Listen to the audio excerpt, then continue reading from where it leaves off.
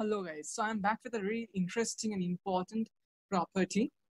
The property is actually not really geometrically or physically understandable in my viewpoint, but there can be some aspect to it. If you know it, if you understand it, please let me know in the comments.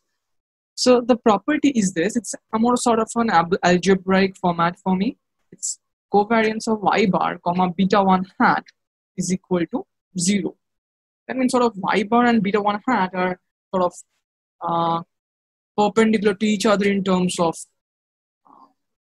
linearity, okay? Linear dependence.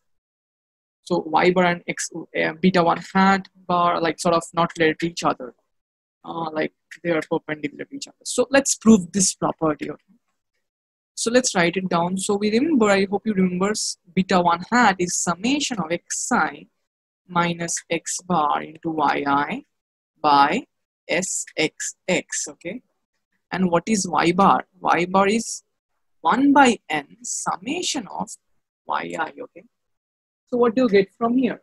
You get that you need to understand that what we are planning over here. We are planning to do covariance. So it's actually covariance, okay? These are random variables over here. Yi follows some distribution with expectation beta naught plus beta 1 xi comma sigma square. It's expectation of y. Understand this very carefully. What we are doing. What is covariance of y bar? Covariance of y bar is actually y bar minus expectation of y bar times beta 1 hat minus expectation of beta 1 hat. So this is a bit longer sort of calculation. So try to understand this very carefully. So this is the relationship over here. So we'll do it step by step. So let's do y bar minus expectation of y bar. So yi follows some expectation of yi is what? It's beta naught plus beta 1 xi, and expectation of y bar will be what? 1 by n beta naught, but we will not do it that way. We'll do it in a different way. After that, yi is equal to beta naught plus beta 1 xi plus epsilon I. So y bar, we know that y bar will be equal to beta naught plus beta 1 x bar plus epsilon bar, right? So yi minus expectation of y bar will be what? Will be, if you cancel this out, it will be essentially, this will all be gone, okay? Understand it very carefully. This will all be gone. What will be left? Will be left. So it's a y bar over here. So y bar minus expectation of, these are constant, so this will be gone. Only this thing will be left. So it will be epsilon bar minus expectation of epsilon bar. Expectation of epsilon bar is 0. Why? Because expectation of epsilon I is 0 individually. So essentially it's equal to epsilon bar. So y bar is actually equal to epsilon bar. So this is the first property that we are using. Okay. And also we need the property that expectation of epsilon bar is equal to 0. It's actually the given model property that this errors are 0. Expectation of epsilon I is 0, so summation of like 1 by epsilon bar is 0. Okay. So all random variables we are talking about. I hope you understood that. And next, let's carry on to the other part. So this part is done. So we got this is the same as expectation of epsilon bar times beta 1 hat minus expectation of beta 1 hat, which is beta 1. Okay, let me drop this off. I'm not sure. Maybe this will again go away. No, it's not going away. That's good. So B1, yeah, that's it. Now let's try to understand this expression. Okay. So we'll come back here again. So let's add some page to it and let's do it. So beta 1 hat is what? Summation of xi minus x bar by sx yi is equal to summation of alpha I yi. Okay, where alpha is equal to Sxi minus x bar by Sxx.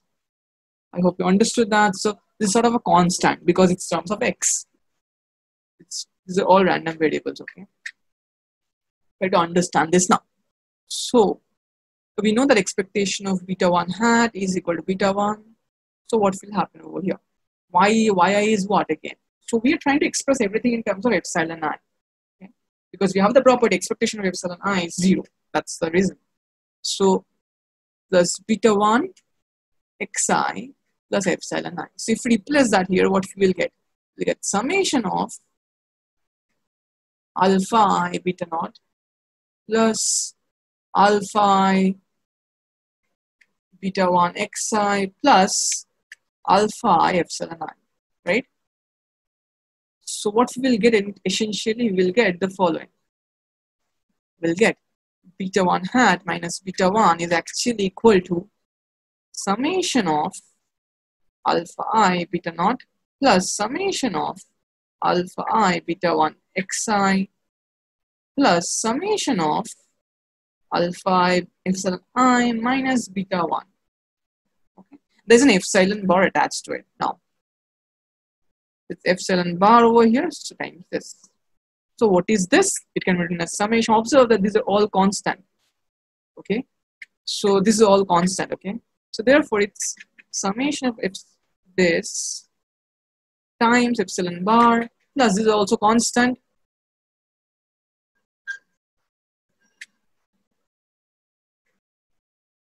And this is not constant. This is something else. But this is constant. So we have been left with epsilon bar summation of alpha I epsilon I. Okay, we are left with this. Now next what?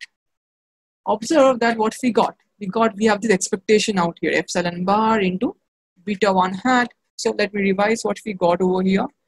We have got y bar minus expectation of y bar times beta 1 hat minus beta expectation of beta 1 hat. From here, we told that expectation of epsilon bar times beta 1 hat minus expectation of beta, which is beta 1. We have understood this and we have replaced this expectation of this sort of ideas. So it's sort of some constant k into epsilon bar minus epsilon bar, or is it minus? It's plus, sorry, it's plus epsilon bar times summation of alpha I guess it's alpha, yeah, of alpha I epsilon I. Okay, it's now this. Now if you take expectation, linearity of expectation, by linearity of expectation, what you get? You get summation of alpha I epsilon I. This is 0. Why? Because expectation of epsilon bar is 0. So we are left with the idea of expectation of alpha bar times summation of alpha I xi. Now we'll need one property of alpha I over here. What is alpha I? Alpha is xi minus x bar, right? By sx x. So summation of alpha I will be equal to 0 because summation of xi minus x bar equal to 0. It's one of the important properties we need. So what we will get over here? Let's try to understand that. So for that, let's try to break it up. Epsilon bar into summation of alpha I, this is actually equal to I. This is a summation of j 1 by n epsilon j times summation of I alpha I epsilon I. This sounds sort of like this: 1 by n times 1 plus dot dot dot epsilon n times alpha 1 epsilon 1 plus alpha 2 epsilon 2 plus dot dot dot epsilon n alpha and epsilon n. So it's actually equal to what? Actually equal to 1 by n summation of alpha I epsilon j. So what I j. Okay. Try to understand this very carefully. So I hope you all understood this. So what we get from here?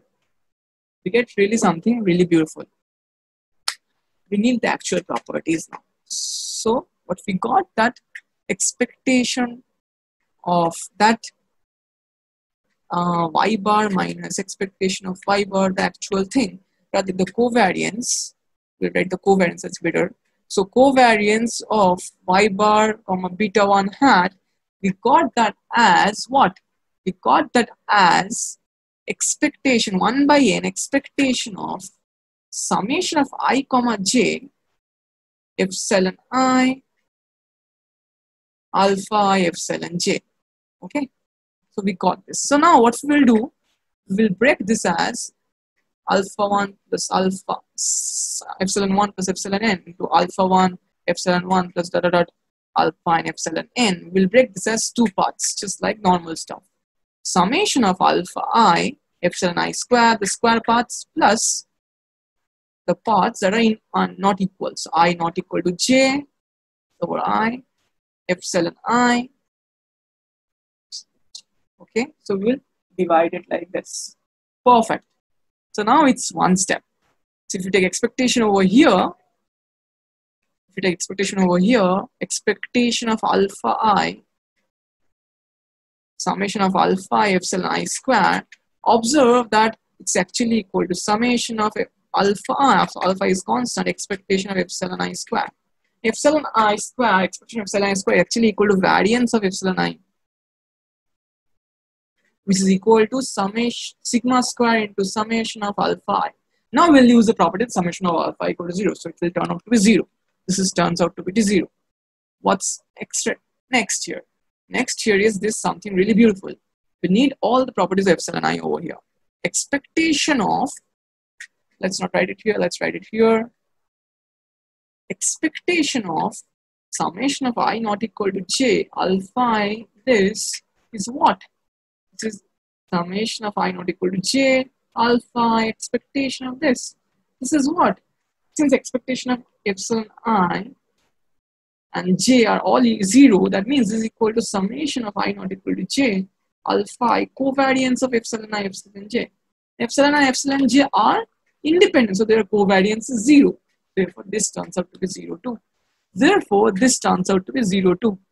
And that's what we want, right? Very good. So let's revise the steps once. So covariance of y bar comma beta 1 hat, we showed that it's actually equal to covariance of this comma beta 1 hat.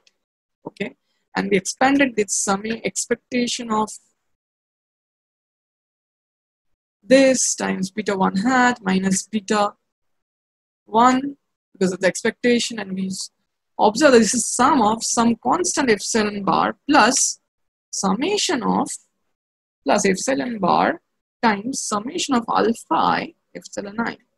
We got something like this, and from here we got that it's actually 0, this part, expectation of that part is 0, so we got expectation of epsilon bar alpha I. And in the previous slide we divided into two parts where it's expectation of summation of alpha I epsilon I square, which got it to zeros by the property summation of alpha equal to 0. And here we got that expectation of summation of alpha I not equal to j alpha I epsilon j. We got it to 0 by covariance of epsilon I epsilon j being 0. This is the independent. So therefore we got it equal to 0. So therefore proved. It's a longer bit of video, but it's a very important property, as we will see soon. So stay tuned, stay blessed, and in the next videos we will calculate the variance of beta naught hat, beta 1 hat, the covariance of beta naught hat and beta 1 hat. Bye bye and see you.